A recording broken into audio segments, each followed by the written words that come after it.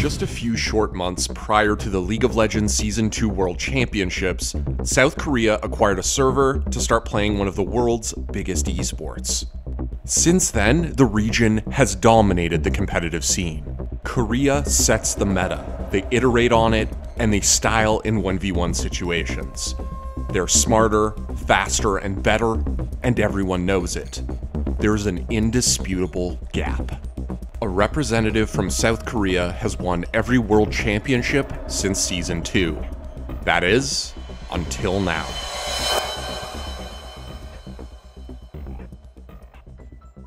As Worlds 2018 approached, Korea looked primed to defend their reputation on home soil. And despite Chinese juggernaut RNG looking strong, KT Rolster still boasted one of the most lethal Korean rosters in recent memory. SK Telecom T1 and the god of Korean League, Faker, were nowhere in sight.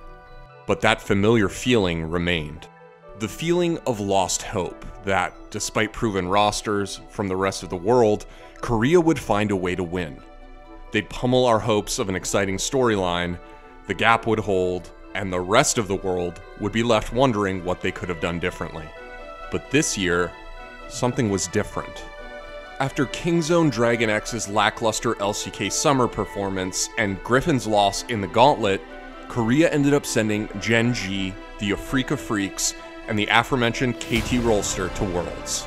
Gen.g bombed out of groups, going 1-5. They lost both games to Vitality and RNG, and went 1-1 with Cloud9. As Vitality absolutely turns and shocking off, Juve won't be making it too far as he goes down, a double kill for Kikis. Their tendency to play for the late game was thwarted early and often by teams that were looking to go for the throat. Joins as well, and watch out as Ming's got to walk backwards, now on a Kube, slowed force the top backwards. Weaver's Wall comes down to buy some space, a big ton for Xiaohu, and they'll pick down Rula, look for another kill as Crown tries to reinforce, but Core JJ will be shut down first. 3 versus 4, and they're re-engaged, and a nice lantern brings them to safety. MLXG will keep running, and now Uzi wants to come back in, will not be stunned. The hook will not land, but they might knock down Haru. He's flashless, he has no roads out.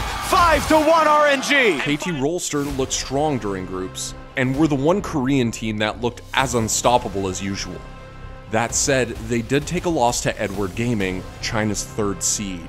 Meanwhile, EUphoria also made it out of their group in 1st place. But even after the first group stage, it seemed like this Worlds might be different. Like a Cinderella story was possible. Quarterfinals began with a series most analysts did not expect to be close. I'm going to go KT Rolster, 3-1. All right, Deficio, what are you thinking? I got KT as well. I almost put 3-0, but then I saw IG will get at least 2 games on red side. I figured they might win one of them. And Jat, do you fall in line? I think this is an incredibly tough series to call. Right now, I have KT winning at 3-2. KT Rolster faced off against Chinese representative Invictus Gaming to kick off the bracket stage. What followed was one of the most back-and-forth series we've ever seen at Worlds. In classic Korean fashion, they wanted to use team-fighting stars like Galio and Kaisa to survive lane and grind IG into dust going late. But the likes of Rookie, The Shy, and Jackie Love had other ideas. They wanted to take it straight to KT, the roster many thought of as favorites. They wanted to pick lane-dominant champions and kill their foes early and often. Shy and Rookie gonna defend this one, 2 versus 3 so far, gonna be taking EUcount very, very low, seeing if they can maybe find the kill. Instead, they're gonna find the damage down, instead onto Mata. Kill number 1 going over to IG, EUcount gonna be taken very low, charged up, brought down, double kill. Over to the side of Invictus Gaming, looking to make it even more, and they strike back. That's huge for IG. Score was on the top side, getting that Rift Herald, and they strike so quickly. The Shy. It's Rookie zoning away the rest of KT. Score's gonna be taken low, shut down. The Shy finds his man as Rookie goes invulnerable, and KT heads for the hills.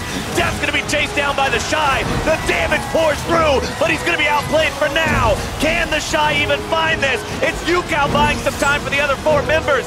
Deft and Bottom will try to survive, but over the wall comes Rookie. Say hello to Invictus! Invictus Gaming. It's 5 versus 1. Barely half alive. The Shy keeping Mata in the fountain. The turret nearly gone. Jackie Love going up into the ultimate. Going to be kept alive for now. Charm down onto Smeb. Damage coming through. Death's already dead. Ning makes sure of that one. And Jackie goes unstoppable. It's a double kill for IG's jungler. It's a slaughter for Invictus Gaming. KT is wiped off the map. And the Nexus will join. Early game, they're going for 2 objectives. But speaking of leads, Meanwhile, UCal collapsed on by 3 different members. Ning tries to hold on to the wall, flash away from UCal, wants to stay alive. Mata and Def coming in with the Tom Kent Abyssal Voyage. UCal going to be taken very low, saved by Mata with a wonderful devour as Balon's now trying to keep his teammates alive as Ning barely gets himself out over the wall, but the charge will take him down and Def makes it 2-2. This is going to be your game-ending push one way or the other. It's KT going for the base. It's going to be a base race. Nexus turret number 1, taking down to half HP. KT looking to end it right here, right now. Ning taken down to half. It's Shy versus Smeb at the base at the same time. Mata's going to be taken very low. UCal barely going to be kept alive. Score taken down to 1 corner. Smeb nearly going to be killed now as well. Def taken so low. The Flame Caller's not able to find him. Def goes in a killing spree. It's the Shy still in the base. It's KT looking to try to stand and fight if they can. The Shy has made his way onto the inhibitor turrets, onto the Nexus turrets. They're going to be taken down. KT still marching. It's a base race. The Shy's onto the blue Nexus. KT's onto the red. Who's going to win? The Shy will not. And KT takes it to game 4. Holy crap! There's a half on some critical members. Means it might not be as important as it looks. Shy's gonna take some damage. Rookie looks to go in. Does get the passive pop. Shy's still gonna be soaking. Root comes down. Damage goes through. Jackie's able to find 2 Jackie Love! Jackie Love just found everybody! And that's gonna be a triple for IG! They're gonna find everyone! It's KT Ace! And this time, in an escape from the storylines of the past, they would succeed. 2014, they will eliminate the Korean first seed, and they will move on to the semifinals.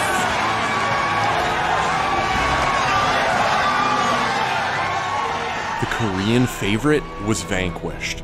And on the other side of the bracket, it happened again. But worse. On a global stage, maybe no region has been more widely criticized than North America. For years, they've garnered tons of attention heading into Worlds, only to fail to live up to expectations. Which makes what Cloud9 did to Africa all the more historic. A clean 3-0 sweep. Is this the fight? It's 2 for 0, and the Guardian Angels are popped. This could well be it. Look at them clean up the map, and the last vestige of Korea has been destroyed.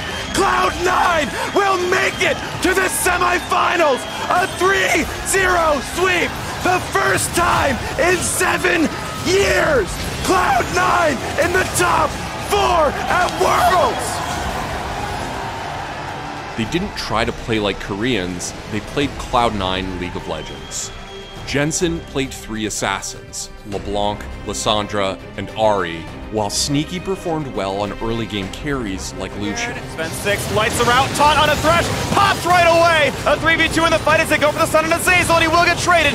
They had a plan to hit the Rift and start a bloodbath immediately, and it went off without a hitch. of the reality that the meme is dead, the gap is closed, Korea's not at the front. In fact, they are behind the EULCS, the NALCS, and the LPL as they are fully eliminated from Worlds 2018. Of course, there's still much to be learned about what exactly happened to Korea in 2018. Some teams more suited to the fast-paced Worlds meta were not in attendance, like Griffin and Kingzone Dragon X. It's not like Korea has been lacking for individual mechanics in years past. Make no mistake, no matter how Worlds impacts the region, this was a chink in Korea's armor. And you can only imagine how ready Korea will be to take back their crown in a year's time. Now, no matter how big a storyline Korea's collapse may be, it pales in comparison to the relative rise of the rest of the world. And for this, you have to look back to the NALCS summer split and the aforementioned Cloud9 roster, who at times looked quite different than what we saw at Worlds. By now, you know the story. Cloud9 benched their star players in favor of rookies due to underperformance and a lack of motivation. This is something that would never have been considered prior to LCS franchising this year, due to the looming threat of relegation. Then they bounced back. They developed the depth of their franchise and made a run to the finals, eventually earning their spot at Worlds in the gauntlet. You're not allowed on this side. This one's for winners. Cloud9 3-0.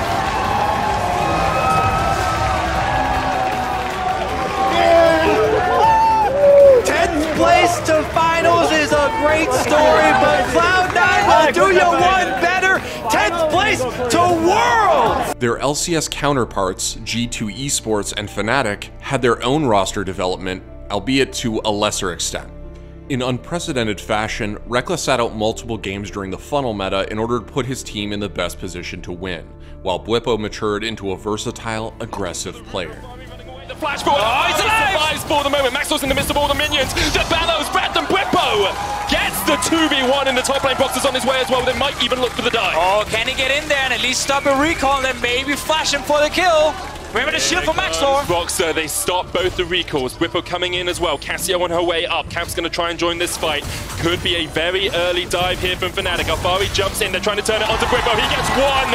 Assist goes across to Boxer as well. And now the dive is well and truly on. Cap's on his way. Boxer there to tank up the tower if needed. Maxwell's trying to jump around through the bush. Does turn it around onto Boxer, but gets taken out by Caps.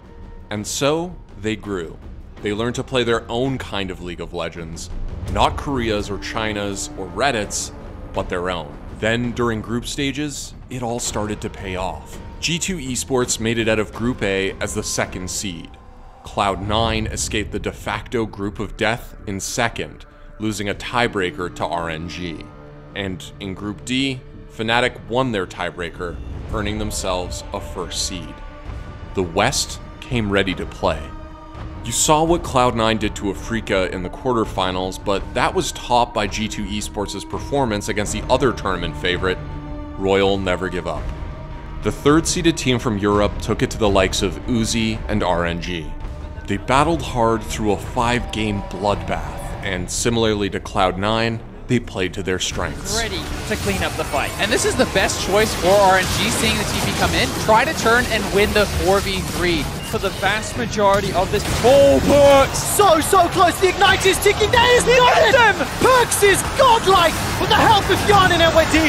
Now they turn their attention onto Let Me. He's just going to get run down. The wards! He finds the answer. The answer is no. A death sentence finds its mark, but it doesn't matter. 11 kills to 1. G2, they are going to do it. G2 Esports leaned hard on Perks and Wonder, and they trusted in Kjarnan and Wadid to stay alive against Uzi in the bot lane, and they won. Oh, there's the engage. Death sentence onto the cannon creep delivers a perfect play. GA, Uzi's down! Back up, but with Uzi down, it's all on Xiaohu. Xiaohu's running for the Perks. Perks has found him. Perks goes golden with the hourglass. They may have just done it. G2 have just dismantled RNG, and they're gonna make their way to the semi-finals! G2 Esports will find another kill, will tear open the base, and Busan is cheering and screaming and crying. The underdogs reign supreme at Worlds 2018. When expectations were at their lowest, the G2 dynasty will be defined by taking down RNG.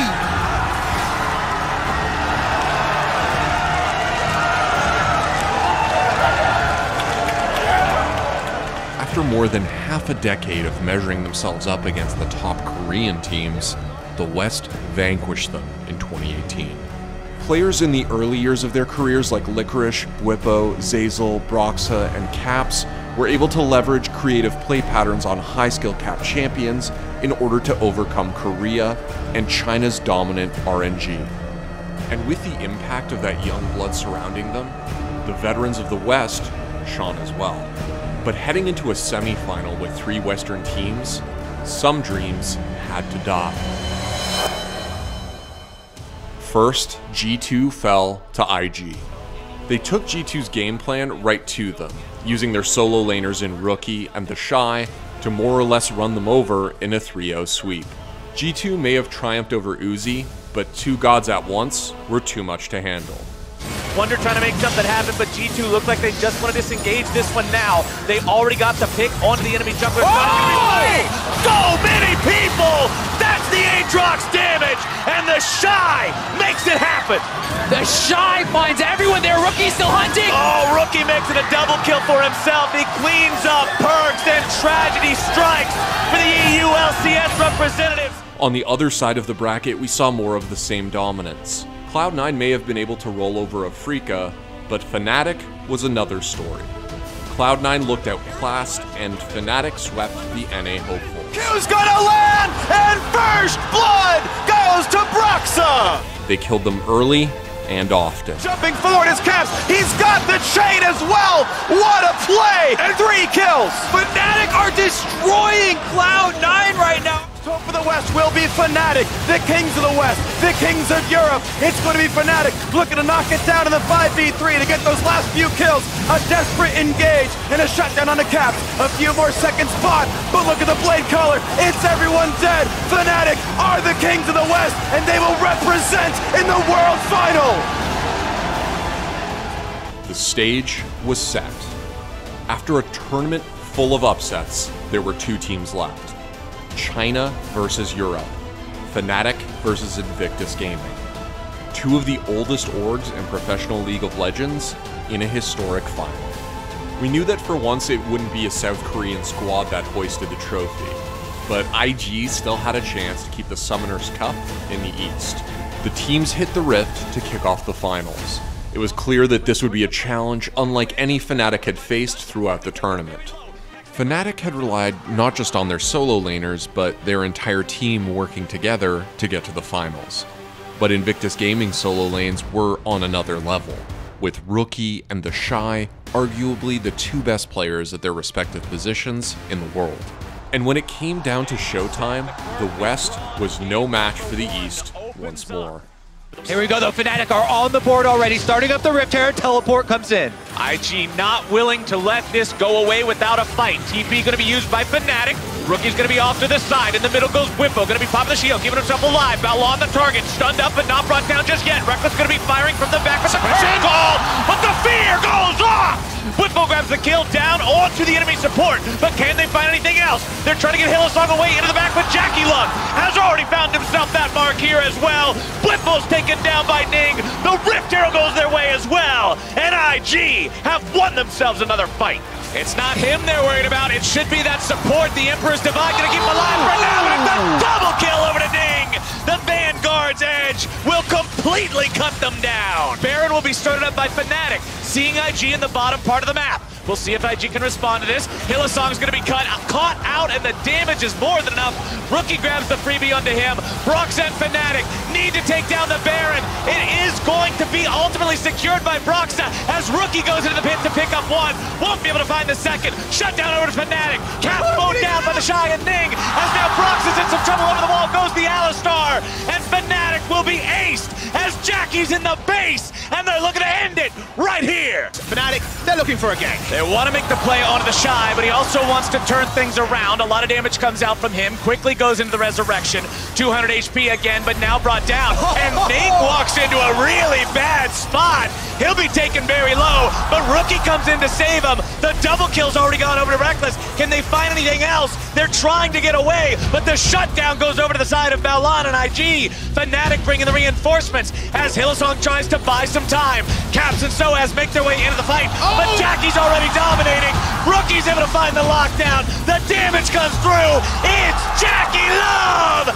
Caps will be the last man standing, but he will fall with the rest. Reckless still alive, but can they keep this game up? It's an impossible defense at this point. Broxa and Reckless versus the world. Reckless goes on a rampage, but Ning is still there pressuring onto the turret with the rest of IG. Reckless is down, Broxa's away. IG are on to Nexus. The LPL has never won before, but that will change today. The Crownless are finally king, and Invictus Gaming are your 2018 World Champions. Invictus Gaming slaughtered Fnatic in the finals of Worlds 2018. They found leads early and often, and Fnatic were just no match. For the first time in history, China sat atop the world of League of Legends. And for Rookie, it was proof that his commitment to China hadn't been wasted. that he didn't need to play in Korea to win. 我非常感谢以来支持爱的所有的粉丝，支持Rookie 的粉丝们。 Korea was dethroned and new heroes of the East were crowned. There will be talk of the 1-3-1 metagame, fast games, and flukes here and there. But make no mistake, after 2018, League of Legends is finally a global game. A game where any team can win on any given day. Of Korean dominance, Chinese phenoms, European ingenuity, and North American hopefuls. Now it's time to see if China can defend their crown in 2019 as the new era of international parity opens a new chapter in the story of League of Legends. Thanks for watching. If you want more great content just like this, be sure to hit the subscribe button.